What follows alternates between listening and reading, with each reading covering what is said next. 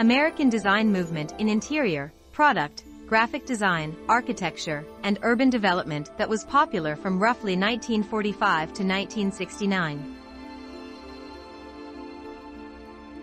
During the United States' post-World War II period, the term was used descriptively as early as the mid-1950s and was defined as a design movement by Cora Greenberg in her 1984 book Midcentury Modern Furniture of the 1950s.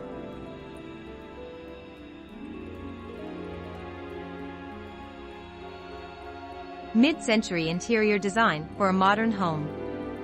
Uncluttered sleek lines and an understated appearance are making a decidedly welcome comeback.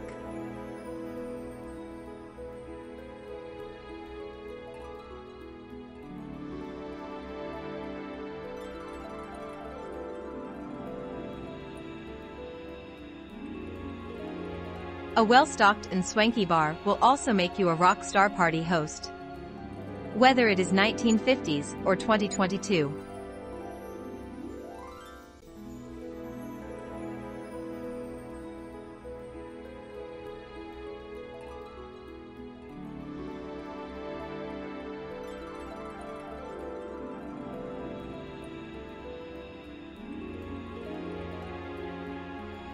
This style emphasized creating structures with ample windows and open floor plans, with the intention of opening up interior spaces and bringing the outdoors in.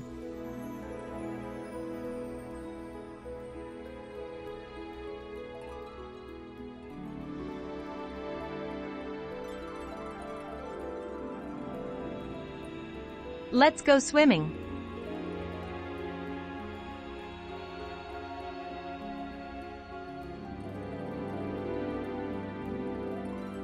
The 1950s were an exceptional era in the evolution of the kitchen. This is the decade when the kitchen became the heart of the home. I have to say my personal choice is the vintage kitchen. I think it is beautiful and inviting.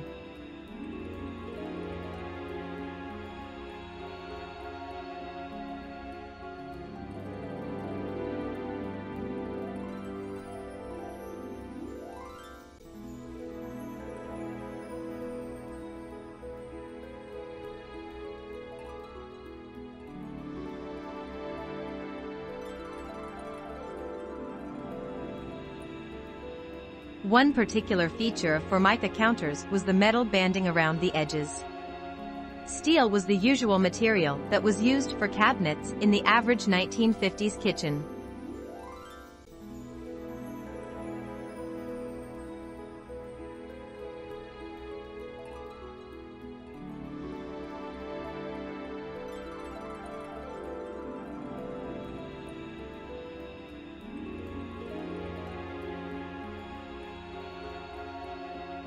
Colors like red and turquoise were the staple of the 1950s.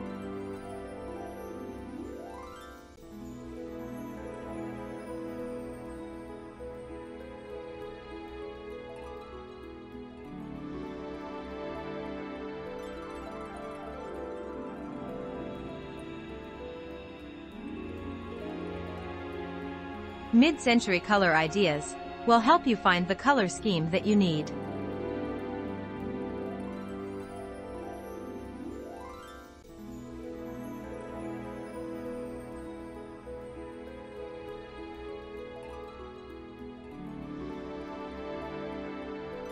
Wallpaper on the ceiling is not to my style of design, but done tastefully can be beautiful.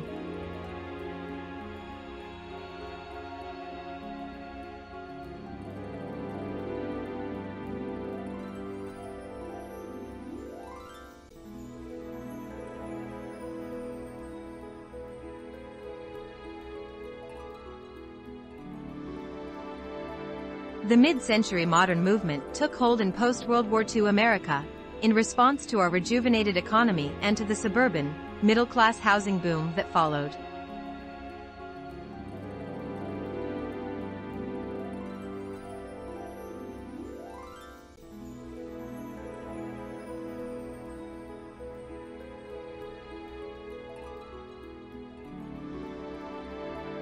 Decorating your dining room doesn't have to be complicated, especially in mid-century design.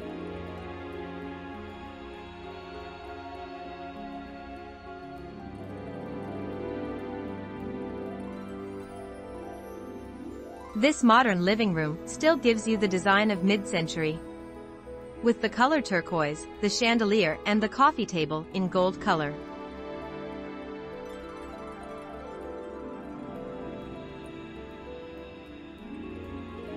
In the video description, you will find links to similar items that can help you achieve the different designs in this video. Please help support this channel by using the links below. Thank you.